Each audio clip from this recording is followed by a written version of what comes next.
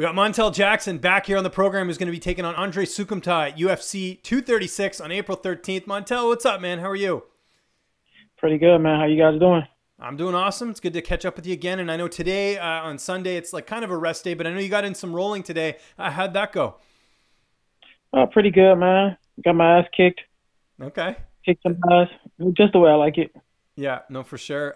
We haven't seen you fight since December. Of course, that was a highlight reel finish over Brian Kelleher. Just has life changed at all since getting a big win like that, or has it pretty much just been the same? Oh, man, you know me. Still the same old guy. Ain't nothing too much change. Well, did like the social media following go up? Did you have people reach out to you? Like, what was it like after getting that win? Social media stuff, I really don't pay too much attention to it, man. I try to keep myself off the radar as possible. So it wasn't that many people reaching out to me. Did you want this much of a break in between fights, or were you looking to get a fight a little bit sooner? It was just about whatever, man. You know, everything's happens for a reason. So with the given time, I just used that to get better. You know. Well, I was going to say, they say good things come to those who wait. You're on this huge card, UFC 236. Just your excitement level when you found out not only you'd be fighting in a great city like Atlanta, but there's like 2 title fights on this card, some pretty big names. You must have been pretty happy about that. Happy isn't the word, man. You know, just a little bit. For me, it means to me like I got to work that much harder. Okay, so you're seeing it as more of a pressure situation then, like there'll be more eyeballs on this card. Yeah, it's always eyeballs, like on you, and especially coming off a win like that, you gotta really go back to your drawing board and you gotta like improve. So for me, it's all about that, man. Always improving. And you got a really cool opponent in Andre Soukhamthath, a guy who's never in a boring fight. How do you feel like you match up against him here? I don't know, man. Fight to fight, man. Just gonna get out there and see what it does, man. Whatever happens, happens. Training camp going at Pura Vida. I know you had your teammate Zach Otto fight, last weekend. I know things didn't go his way in that one. How's everything going at the gym right now? Oh, good, man. Everybody's just focused, man. Everyone's focused on getting better. And with that being said, it's just like if you show up to a gym like ours, you got no choice other than to get better, Do you train with everyone there, like even some of the bigger guys? Like I know Alton Cunningham has talked about a fight coming up against, I believe it's Mike Biggie Rhodes. A lot of things going on at your gym. Yeah, I be whooping Alton big ass. Yeah? Okay. I don't give a fuck about how big you is. I'm whooping your ass.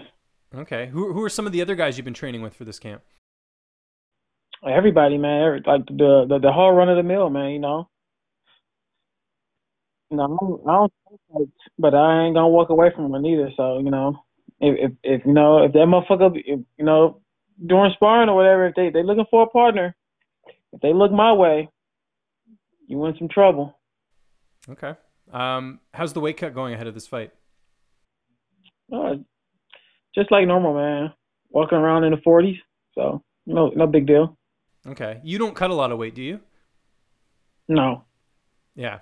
Because I was going to say, yeah, some guy, for every fighter, it's different, I guess. But for you, you don't have to go on like a hardcore diet. Like, do you eat pretty clean year round, or is it just you just don't have to cut a lot, period?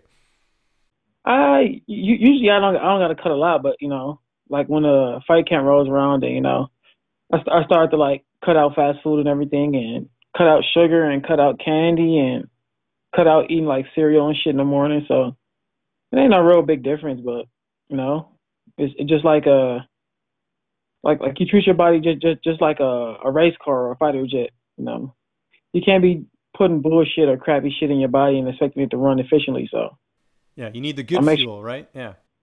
I get the good fuel inside. Who's going to be in your corner for this fight? Jake, Solo, Zach, same 3 people. Okay, keeping things simple. If it's working for you, I guess you got to use it. How do you see this fight playing out on the 13th? Andre is a very tough guy to finish. Do you feel like you can finish him like you did in your last fight? I don't know, man. I'm not a guy like big on predictions, but I always tell people that it's gonna be a fight. whatever happens is gonna happen inside of there. Like I'm no mind reader. I'm no freaking fortune teller. None of that stuff. You know, only thing I can tell you for sure is gonna be a fight. And what's downtime looking like right now? Are you watching any TV, playing any video games, anything like that? Oh, like with training and everything, and you know, other responsibilities, man. I really don't have time. A lot of time to even watch TV. I do got a game. I do play Xbox. When I do get a chance to play, you know, I will play like Battlefield, Call of Duty, and stuff like that. But like other than that, like I really don't watch TV. I don't watch the news because it's depressing. It's all like stuff that they propagate. So I don't watch any of that stuff. Um, Sometimes I do go to the movies. I do go out to eat a lot. I do somewhat call myself a foodie. And one day on the fly, I start vlogging and, you know, become a food critic. That's But like, that's that's the career after fighting, is the food critic. yeah, travel a little bit. Cause I pretty much pride myself, and I've eaten like almost every restaurant in the city of Milwaukee and the surrounding areas. What's the So best like, restaurant in Milwaukee then? I don't know if I'll ever visit Milwaukee, but you know, we got to know these things. I want to hear the Montel Jackson review. What gets the 5 stars, the 2 thumbs up? what kind of food are you looking for? Doesn't matter. I'm a tourist in town. I like pretty much anything. What would you recommend? It's this little restaurant on 91st and West Boundary Road. It's called Thai Bangkok. Okay. And what do they serve? They serve Thai food and they serve traditional Hmong food. So it's a pretty dope place. I'll take your word for it. And we certainly got to watch this fight. It's coming up here April 13th. It is UFC 236. Montel, always appreciate you taking the time, man. Just remind people where they can find you on social media. And if you got any sponsors or shout outs, the floor is yours. Oh man, you guys can follow me at Yo Soy Rapido on Instagram. You can follow me at Montello135 on Twitter, and you can follow me on my Facebook fan page at Montel Quick Jackson. And I'd like to shout out my gym, Pure Vita. Shout out my other gym. I roll at 360 Brazilian Jiu-Jitsu, 360 Brazilian Jiu-Jitsu, Scott Houston, and all the teammates over there that I roll with in the mornings. Shout out Iridium, the management group. Shout out Float Life. Shout out Speed of Sport, Nick Villegas.